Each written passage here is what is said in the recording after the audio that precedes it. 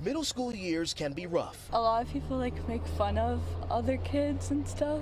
But at the Anthony Wayne Middle School in Wayne, Passaic County, New Jersey, bullying is unfortunately making it harder for a growing number of students. I mean, it's pretty bad. Wayne school officials are reportedly seeing a 30% increase in bullying incidents across the entire district compared to last year, with a number of them happening at Anthony Wayne. I think it's terrible. You know, the kids could treat other kids unfairly. One Wayne parent posting on Facebook, quote, 2 out of 4 of my children are experiencing consistent bullying from children in their schools, adding, something needs to be done. Superintendent Dr. Mark Toback sent Pix 11 News a statement defending the district's handling of the bullying cases. It reads in part, quote, we investigate each claim. This being the case, the number of total reported cases tends to be higher. The important point is that after investigation and evaluating each case, only 35 to 40% of reported cases turn out to be confirmed cases of HIB.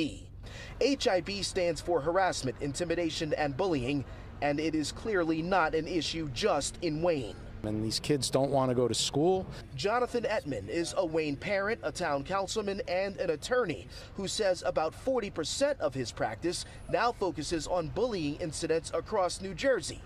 He says while he does not have enough information to comment on any of the reported bullying incidents here in town, children pay the price for the consequences, both physically and emotionally. There's a Latin term, loco parentis, meaning that the school is serving in the role of the parent. According to the Pacer National Bullying Prevention Center, 1 out of 5 students report bullying. 41% of bullied students thought it would happen again, and most bullying occurs in hallways and stairwells and classrooms.